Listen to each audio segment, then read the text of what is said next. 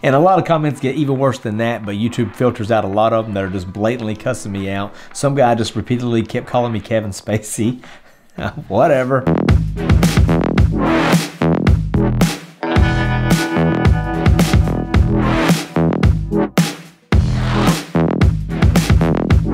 Welcome back to Broke Man Finance. My name is Adam, and in this video, we are going to be talking about some good news that Healthier Choices Management, ticker symbol HCMC, just came out with. They are an underdog, so I even wore my lucky underdog shirt, so I am positive that that share price will start ticking up tomorrow.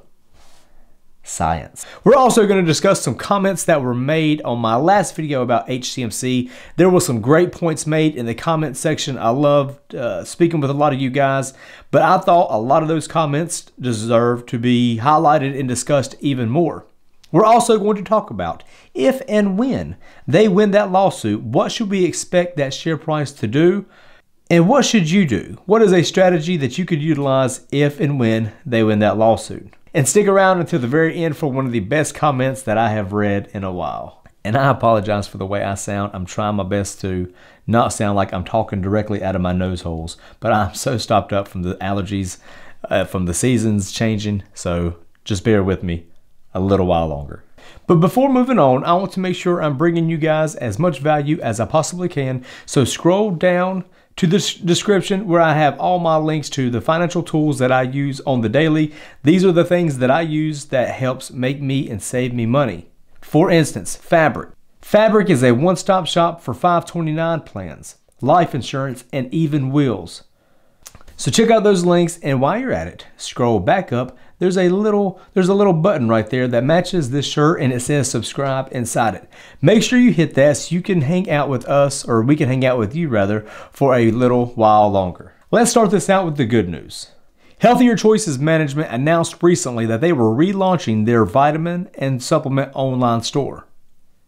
HCMC is making its products available for purchase online via thevitaminstore.com. Healthier Choices Management acquired this online storefront with the purchase of 3 Paradise Health and Nutrition locations in Melbourne, Florida. HCMC notes that its online store will carry a range of vitamins and supplements from major brands. It will also be the only online store to carry products from Ada, which were previously only available at the physical Ada's Natural Market. As soon as I heard this, I thought that was a great decision by the management team at HCMC, because anything they can move, any product they can move to an online platform, the better it is. The thing is, HCMC is actually developing a brand amongst itself, especially amongst us stock addicts. As soon as we see Healthier Choices Management or HCMC, we know who they are. And I'm not talking about the hospital, but yes, there is that too. Investors like to buy products made or being sold by companies they're investing in. So this gives all the investors a chance. It gives all the investors a chance to buy the products that HCMC is putting out, and makes them feel as if they're contributing to that revenue and helping their own selves out by increasing that revenue, which hopefully at some point will increase that share price. Now, HCMC is probably not going to be recognized by just any Joe Blow off the street. It's not recognized like a Coke, Nike, obviously. We're talking about HCMC. But there are plenty of investors that could buy a substantial amount of products from this company online and could really drive those revenue numbers up. And that's exactly what the CEO of HCMC, Jeff Holman, was thinking. Here's what he had to say.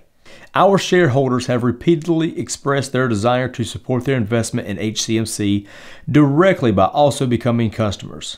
With our sizable shareholder base as potential new, highly motivated, and incentivized customers, we are extremely encouraged by the growth potential from this online store. Sizable shareholder base and incentivized customers. I like it. About 2 weeks ago, I released a video on HCMC and my belief that they could win the lawsuit and why. The video at this point, at the time of this filming, is, I think there are a little over 300 comments. Some great points were made, and I thought they should be highlighted and discussed on the channel, because I wanted to share them with all of you. And so if you commented on that video, make sure to stick around to see if you made the cut. And if you didn't, feel free to comment on this video ad nauseum. First up is Ferris Hannah. Ferris said, Once HCMC wins this settlement, we have to get this trending on Reddit with Wall Street Bets. This will push the company to price we all would be very surprised at. Big eyeballs. This will be history. Ferris brings up a very interesting point about hype and how it can affect the share price. Now, 100%, I believe if they come out with news tomorrow that HCMC is going to win this lawsuit and they're going to get $100 trillion billion, then it is no doubt going to make a lot of headlines. It is no doubt going to be on Reddit. Everybody's going to be talking about it. It will make a lot of noise, which in turn is going to send that share price upward with a lot of momentum because hype gets baked into the stock and people get excited. Now, that share price could run up really quickly on any kind of news of HCMC winning. But it could also come tumbling back down just as quick. What I mean is there are a lot of people out there that feel like they are bag holders because they feel like HCMC was a pump and dump stock, that there was a lot of hype that got baked into it. They bought in, now the shares are dropped, and they are just crossing their fingers and praying to the trading stock gods that this thing gets back to their average cost. So that way they can sell out and they can be done with this chapter of their stock trading life. There are also those folks that are just trying to squeeze out whatever kind of profit they can because they are more bullish on the lawsuit than they are the company. So as soon as they get into any kind of profit range, you can see people start scalping profits, similar to what happened to Zomedica not too long ago. You can see people start scalping profits and that share price come tumbling back down. Not saying it will. There are times and instances where stocks just keep on pushing up, just like IPOs and SPAC mergers. Oftentimes they will tumble and sometimes they will keep pushing back up. Airbnb is one of those that continue to push up, but that's another video. So I would just be careful around that news and play it how you want to. But personally, I would be very tempted to sell around that news time when if I saw a big, significant increase in that share price that I didn't believe was sustainable. I would sell only when I felt like it wasn't sustainable. I would sell at that point and only to maybe buy back in whenever it fell back down to a more realistic place. And only because I was also bullish on HCMC over the long term because I believed in the company. I wasn't bullish on the lawsuit being its only catalyst. But I would just be very careful around the news and make sure you get your profits when you can. Or it keeps going to the moon, and this is when I should probably insert some kind of rocket ship emoji. MG had this to say: I am an HCMC shareholder and used to work for Big Tobacco in North Carolina. PM will not settle. They do not settle most of the time, and that's their game, to run down the other side and drain them for money and time. The only thing I see them doing is agreeing to a licensing agreement so that HCMC gets X amount paid per Philip Morris vape products sold. Add on back pay for units already sold, and that's about all I see coming from Philip Morris, which could still be huge and significant. When this is won, all caps, when this is won, I think this stock will shoot up to the 1 cent to 5 cent range, and who knows if this gets uplisted. $5 to $10 a share will not happen, just like Brokeman said. Insane thinking if you people believe that. Now, I thought this was a great point. I could 100%, and I really wish I'd have mentioned this in that video, but I could 100% see Philip Morris using that as a strategy, as a tactic. This is a mega company with billions. I could certainly see them just waiting out HCMC and trying to drain them and just intimidate them financially because they can keep this going forever. But can HCMC, no matter how much, I know they may have a little cash right now, but they ain't got Philip Morris cash. Why wouldn't Philip Morris just try to wait it out if they felt like that settlement or that lawsuit was going to be significant, and they felt like they could wait them out and pay less just waiting them out? Then why not do that very thing? If I were HCMC, that would be a very real concern of mine, because I don't know. I'm not an attorney. I'm also not a financial advisor. So I don't know exactly how many appeals and how long this thing could continue on, but I've been involved with court cases for a long time, and things can go on forever. I know people that's gotten DWIs that's went on for dang near a decade. Next was Carlos Cortez.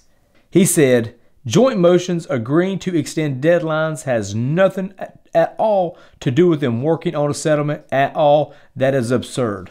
If what I said was taken like that, I apologize. That's not the way I meant. I didn't think that at all. I wasn't saying that as a factual thing. I was just saying that it was a possibility. But it's a possibility they could settle at any time. So if I said it like that and it was taken that way, I apologize. That's not the way I meant it. In fact, federal judges frown upon contested opposition to continuances. The analysis of how the ICOQ by PM cannot be used without paralysis is the key. That is the key. Also, HCMC will not be allowed to show the jury that PM has violated patents in the past. Not allowed. They may be able to show that in the second phase for punitive or exemplary damages if they win the first phase as to the violation of the patent. I thought that was interesting because the little time I've had in the courtroom, I was under the impression that Philip Morris would have to file a motion to keep from its past behavior being mentioned by HCMC. I thought you were allowed to show a pattern of behavior as long as that pattern of behavior was provable and how it would relate to the case. But apparently maybe not. Again, I'm not an attorney, and it sounds like Carlos is. If he's not, maybe he should be because he sounds like he's on the right track. But that was my response to him, is I thought that you had to file a motion for that. And here's what he said.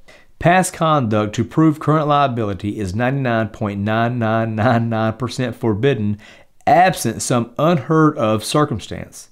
If the lawsuit requests punitive damages or exemplary damages, and I'm not sure they are, and you didn't mention that aspect, which is true, then they can show the past violations for the jury to determine a proper punishment at that point.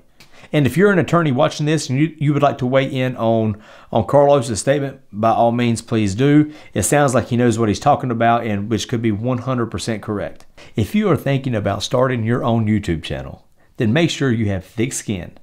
Because if you ever mess up, misspeak, mispronounce, make any kind of error, it doesn't matter. People are quick to correct you in the comments. And not only are they quick to, but they're excited about it. They love it. There's no question. And sometimes you can just get outright attacked. For instance, the hillbilly talking in this video probably has a GED and a minimum wage job. Grow up, folks, and get real. So a couple things about that comment. I take hillbilly as a term of endearment. I don't have a GED. I actually have my master's degree, but I am a high school dropout. Fun fact. My story is in my book, which is also in the description. Feel free to go buy as many copies as you would like. And no, I do not have a minimum wage job. I make around 50 cents to $1 more. So there you have it. And a lot of comments get even worse than that, but YouTube filters out a lot of them that are just blatantly cussing me out. Some guy just repeatedly kept calling me Kevin Spacey. Whatever. But let me know what you think in the comment section below. I'd love to hear your thoughts. And if you got a crazy comment, you may find yourself on one of my next videos. I hope those stocks stay green. I hope you stay safe. And I hope everyone out there takes care.